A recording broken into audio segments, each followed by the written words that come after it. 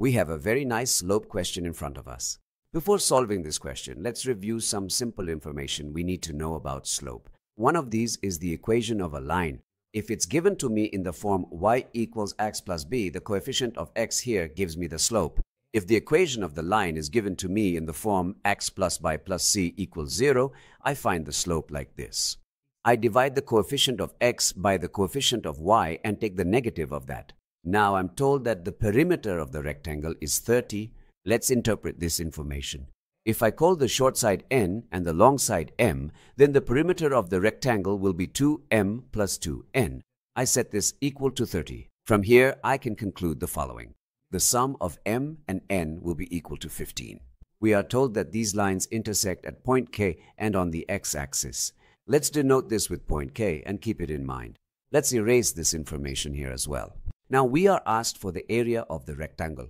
Since we've called this side m and this side n, we can express the area of the rectangle as m times n. Let's do that as well. Now let's move on to the equations of the lines here.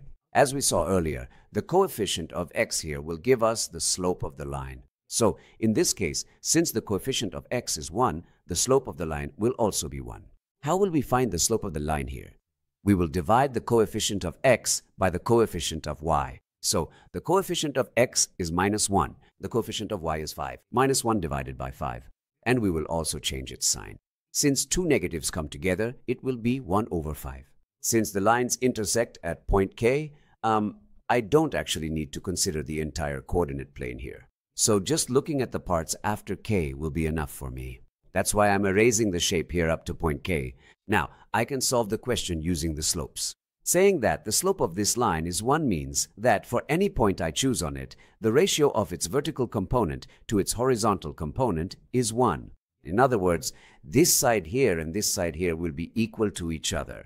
Since this side is n, I can also call this side here n.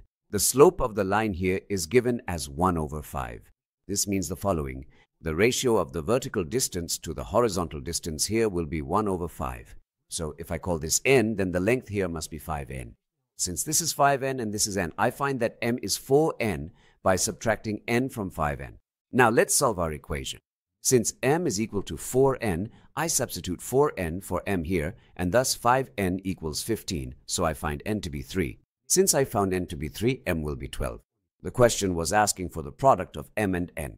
I multiply the two, and thus I find the area of the rectangle to be 36.